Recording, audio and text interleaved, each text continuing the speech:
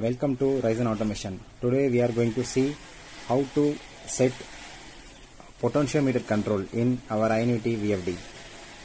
First we are going to see the wirings. Generally 3 wires will be in potentiometer.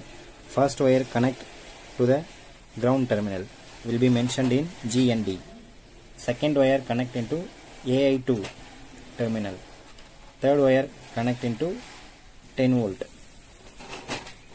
So now we are going to see the parameter setting.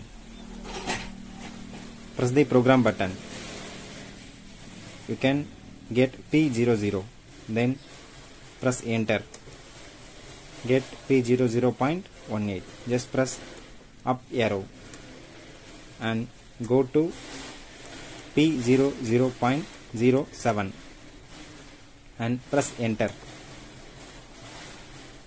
Set 1 and press enter again to save the parameter, and press the down arrow and come to P00.06 and press enter and set 2 for AI2 terminal potentiometer control, and press enter to save the parameter and press program to back to the menu.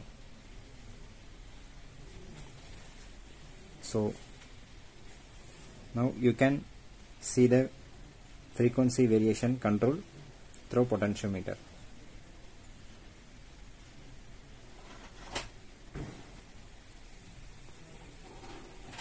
So now I am going to start the drive.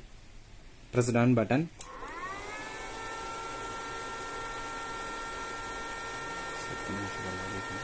So it reach our set frequency 25. So if you want to increase the frequency, just rotate the potentiometer. You can increase the frequency, and if you want to decrease, rotate reverse, you can decrease the frequency.